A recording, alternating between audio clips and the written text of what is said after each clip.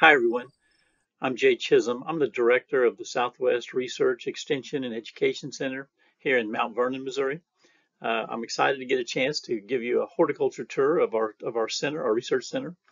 I appreciate Justin giving me a call and giving me the opportunity.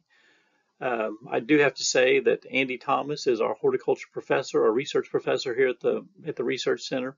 And of course, most of the things that I'll be talking about will be research that he's either instigated or been part of, as well as some of your extension colleagues that are also do work or coordinate with Andy and do different projects here at the farm. So again, I appreciate this opportunity. I've only been in this position since February. I formerly was with MU Extension primarily as the Southwest Regional Director. I did serve for a few years as an agronomy specialist in Polk County as well as in Barton County, Missouri. So with that, I'll go ahead and get started on our tour. I really can't say enough about uh, the Southwest Center without talking about elderberries. Elderberries really are things we actually talk about every day uh, because the recent project that Andy was successful with. As you can see, that plant on the right, that's a Pocahontas variety. It's actually in our landscape of the education center where people walk by and go into for our programs in the area. And the picture on the left is there are students they're actually health science majors. They were in Monette, Missouri for what's called a rural immersion project, where they spend 3 days and get immersed into kind of the rural, what it means to be, in rural America, in rural Missouri in particular. And so hopefully the idea is that, they would come back to a rural community and in some kind of health professional capacity, whether it be maybe a dental office or a doctor, things like that. So that's in cooperation with our School of Medicine and, of course, Cox Health here in Monette. So elderberries rule the day. No matter who we talk to, we talk about elderberries and the reason Andy's smiling here is because he just received last year over a $5 million elderberry grant. And I'd like to say that he just wrote that grant and was, awarded the money, and it was an easy thing to do. But I know that he actually worked on it for years. He had to make several revisions, several different types of proposals. Just can't even imagine the different things that he went through. But finally, elderberries became the fruit that a lot of people were interested in. And Andy had a proposal that was to USDA's liking. And so it ended up being just a win-win for not just our Southwest Research and Education Center, but really for all of Missouri. When you talk to people from other universities, from other states, if you say elderberries, anybody who's interested in horticulture, they know Missouri is where the research is being done.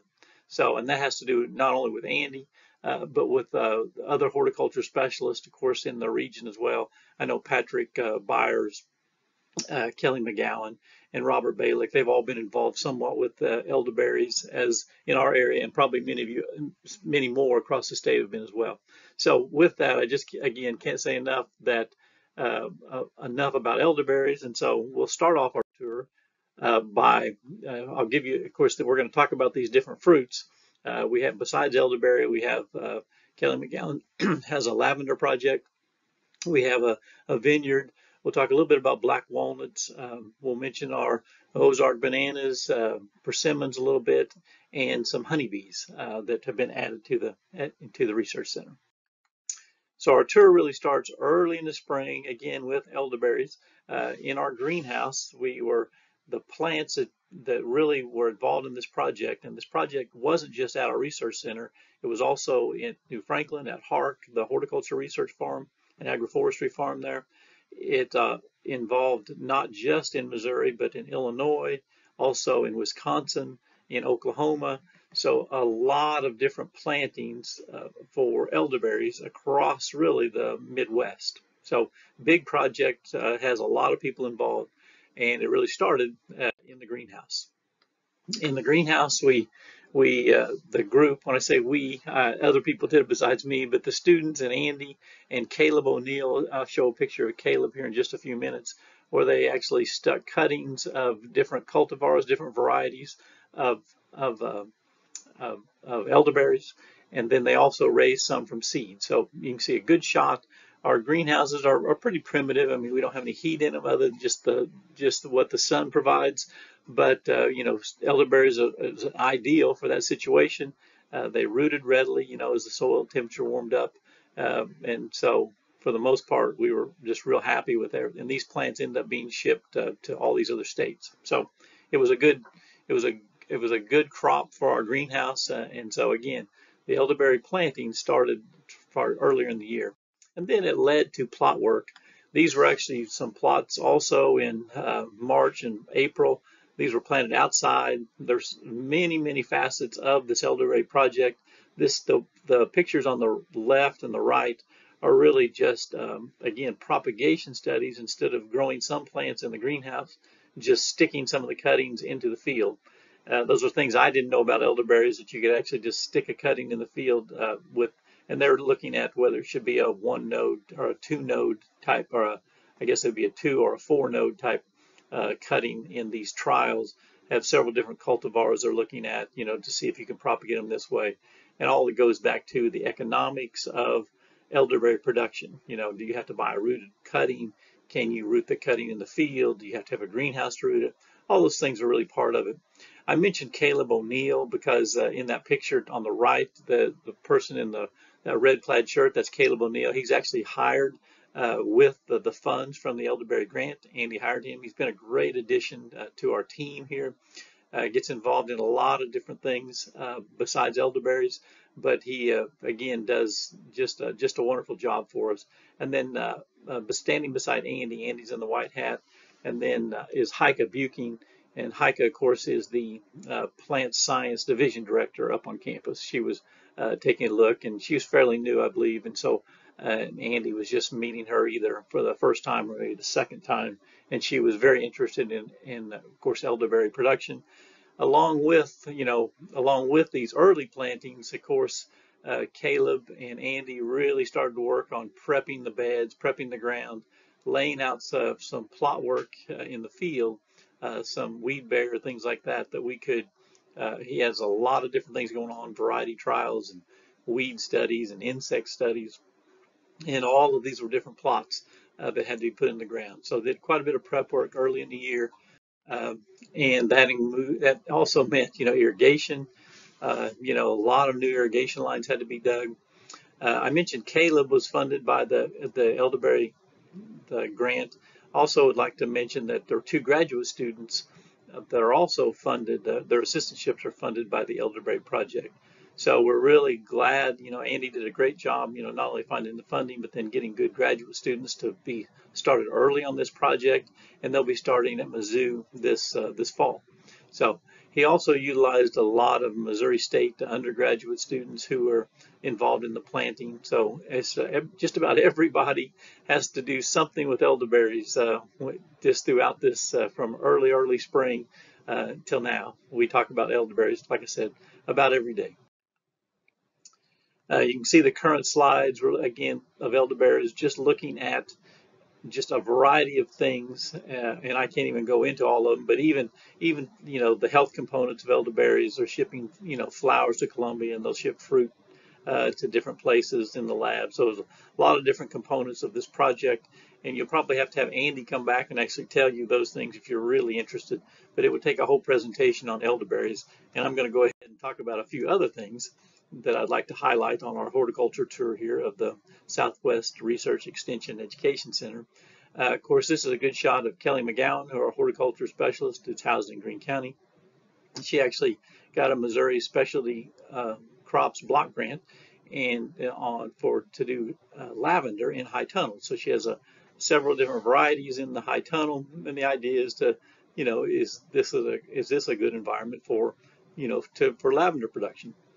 So we're still early in this process. This was when they were first planted. They've actually grown some since we took these pictures. But anyway, we're really excited to have this project going on in the high tunnel this year. Also, I was actually involved a little bit with some of the work on black walnuts. And so when I say the tour, I guess it didn't just start in the spring in greenhouse. This was actually last fall. You can see Robert Balick, who's housed in our Jasper County office.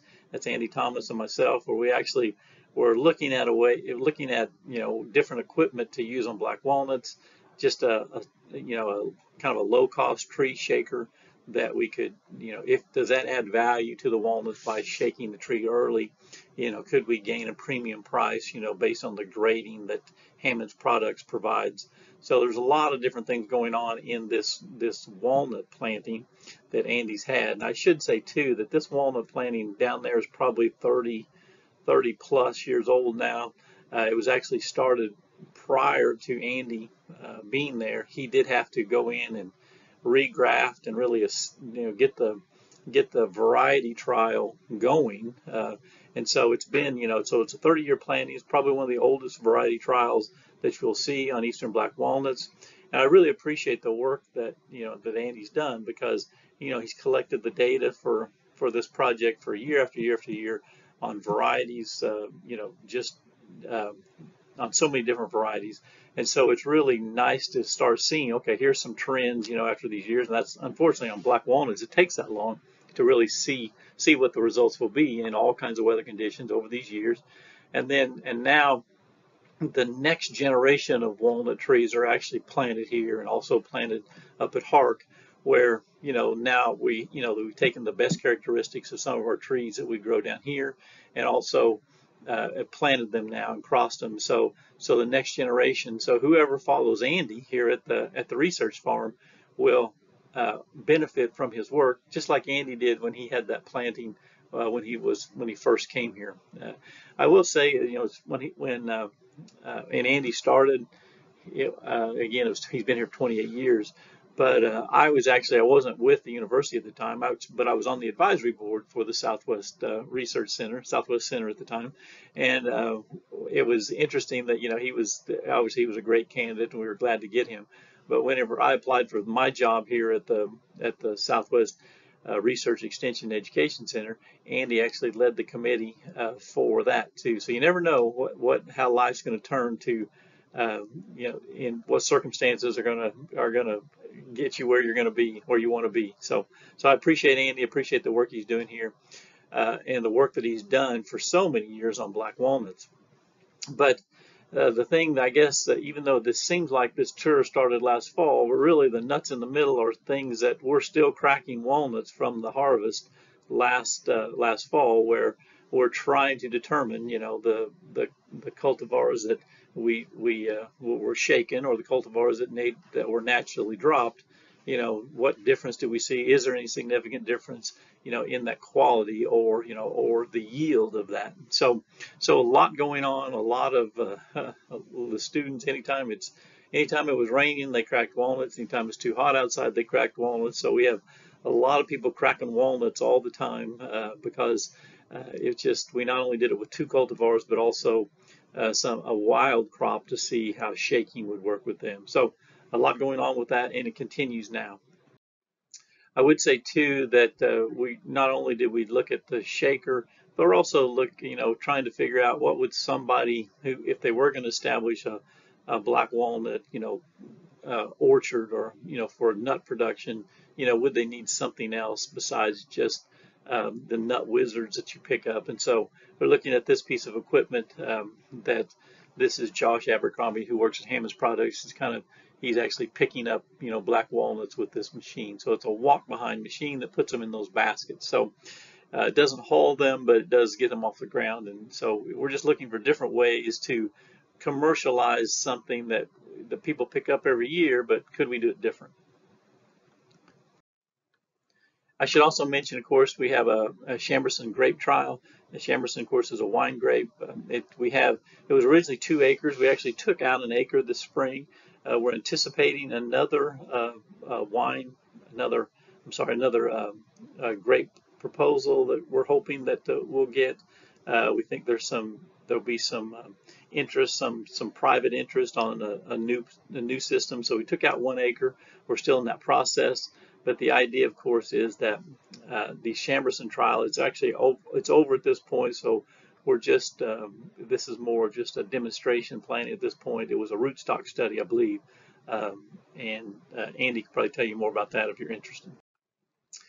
A couple other fruits that we need to mention. Of course, the pawpaw, we also call the Ozark banana. A very interesting plant. It was actually a plant that a lot of people, of course, have never even tasted a pawpaw nowadays, but at one time, actually before World War II, it was pretty common for people to, pick up pawpaws and put them in a basket, and so it was, and people even during the Depression, it was something that people depended on. So these are, of course, we have a planting of grafted cultivars. You can see Shenandoah is a pretty good size pawpaw.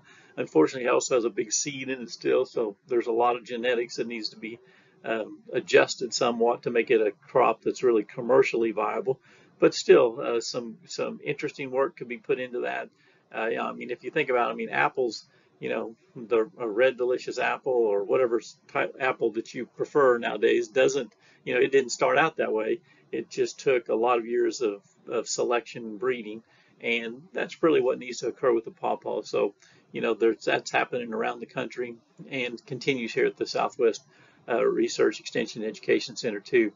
I put this picture on the left of a pawpaw. You can see that's been grafted. Uh, Pawpaws actually graft easily, and lots of times Andy will show people how to graft by using the pawpaw because their chances of success are actually quite high with the pawpaw. So unlike a black walnut where it's a much more difficult to get a high percentage. So pawpaws are again are a big part of what we do here at the research center. And then I should mention that we do have a weather station at the Southwest Research Center, but we may not need it because I know Patrick Byers talks about the persimmon every year, and he actually records, what the seed looks like in a persimmon to predict the winter each year. So it's kind of a old wives' tale about what you can do with persimmons.